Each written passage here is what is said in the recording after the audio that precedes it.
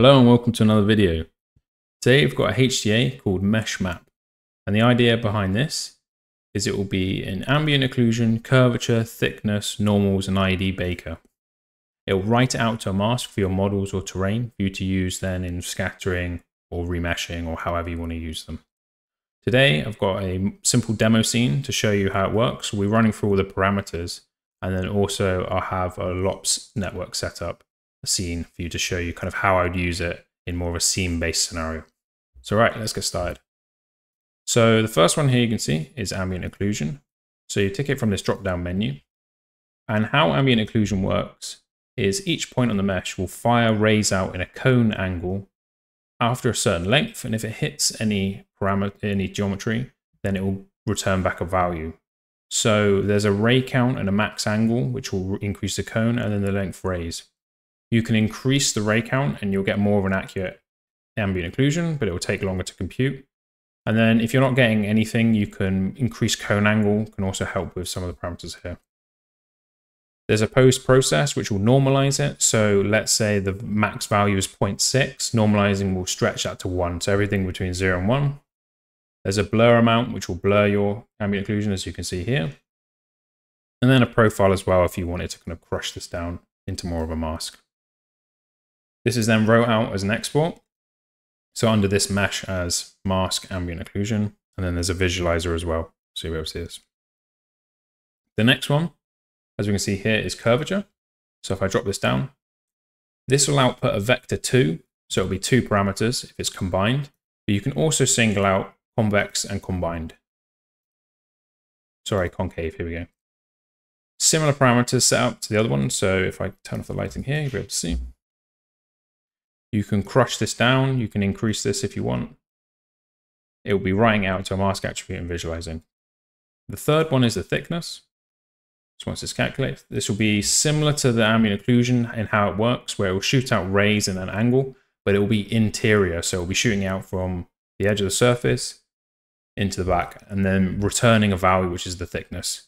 This one works a little bit better when it's blurred a bit more, as you do get quite noisy without it. Next one is normals.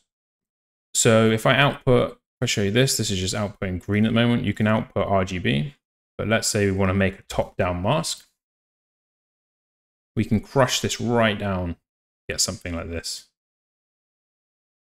So let's say that's the kind of mask you were after. Maybe you wanted a kind of sunlight to either scatter or to shade the top of your model. What we can do is we can reference a frame.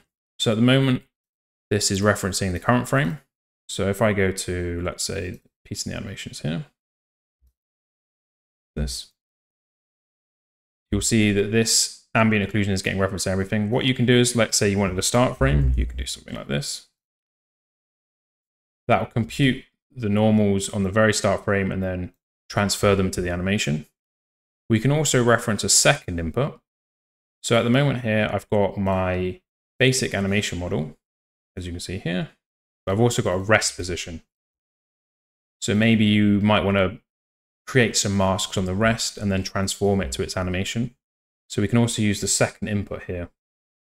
And then that will calculate the normals, or as you can see, the top of the hammer here, which is the top, this side here. Quite useful, especially for stuff that's moving, to bake your mask down. The last one we have here is an ID mask. So at the moment, this is set to color. There's a seed value, which will change your thing. And there's also a modulus. And how this works is 0 will mean that every single object will have a unique ID.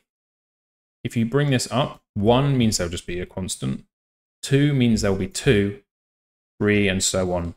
And this will group them like this. You can change this to mono, which will output you a nice mask, which is useful for kind of breakup, especially in environments. Right, so now I've gone through that.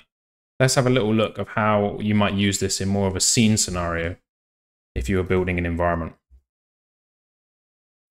So if I jump into this terrain I've created, this is a simple preset terrain, and all I've really done is grabbed a cone, added some mountain noise, blended the base, bit of a twist, moved this around to match the camera of how I liked it, run it through a couple of height fields, and then remesh at the other side to reduce the polys a little bit. So now we have a kind of terrain like this. So now let's say you were given this as a model or maybe a scan or something, and you wanted to somehow create some maps from it. So what I'm doing here on the first one, this is just me calculating curvature. The next one here is an ambient occlusion with quite a wide spread on the angle, and the ray length is quite large. This is just kind of getting grooves and creases and stuff like that. This one is a top-down normals, so I've really crushed those normals. And this could be something like you wanted to have grass, or you wanted to scatter a certain type of asset, you could using this. I've also got one more normal pass, and this is at a very specific angle, and this is to capture kind of like steep rocks on the side. So I'm writing out all these parameters to the mesh, and I'm going to be using these in shading later. So if I just jump out and just show you some of the assets we'll be scattering. Got a very simple rock. Got a clump of grass here. And I've also made this little alien raspberry plant. And this plant was just to show you how we would use some of the ambient occlusion ID and thickness. So if I jump in here, you can see that we started off by just scattering points to a kind of dome. I'm then running this through a vellum solver to expand it, almost like a balloon, just to get this kind of effect that I was after. I'm then running my mesh map on thickness, and I'm using this to basically shift the saturation and value of them. So the bigger that they get, or the thicker they get, the more color they have and the lighter they are. I've then got another one set to ID. I've turned this to Visualise off. If I turn this back on, this is just to get some kind of breakup in the hue. So if I move on to this one, you can see now I've shifted the hue using that ID mask to get some kind of different hues going in little groups. And then there's one last mesh map, which is ambient occlusion. And I'm going to be using this for the emission shading later on, and I'll show you this in a sec, but this is the ambient occlusion one. So right, if we jump out of this, and then if we jump into lots, I'll be able to show you the scene that I've set up. So if I jump into the camera view and perspective and change this to comma, we just let this render for a sec. So this is bringing in the terrain. It's bringing in all the maps that we've created using that mesh map. I've got a rock scatter, a grass scatter, and this raspberry plant. I've got a volume, which is just to give a bit of atmosphere towards the back of the scene. And then we've got some materials set up, which are kind of blending these together. So we could have a little dive in here. I can show you briefly some of the terrain. So this is bringing in the curvature, and it's blending between colors. And it's bringing in the cliff, which is the normals mask that I brought inside here. And then we're outputting this as terrain. As you can see, especially with the raspberry setup, there's glowing cracks in between some of them in only specific areas. And this is using the ID mask as well. So I'm crushing that ID mask to only have that in certain areas. And then I'm using the ambient occlusion to emit from that. There's also some spilling cracks that are coming from the side onto the terrain. And I'm using the curvature and a bit of a fall off from the scatter of these raspberries to create this kind of stuff. The lighting is just a distant light and then a HDRI. So let's kind of zoom into this. We'll have a look. Yep. There you go. I'll let that render. So anyway, this is super useful. I use this all the time for doing kind of quick environment work.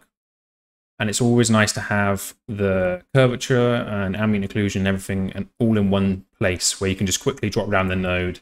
You can remap the value. You can put a curve on it and it's all there. So the download link is in the description, so have a little play around with it. Let me know if you come across any bugs or anything.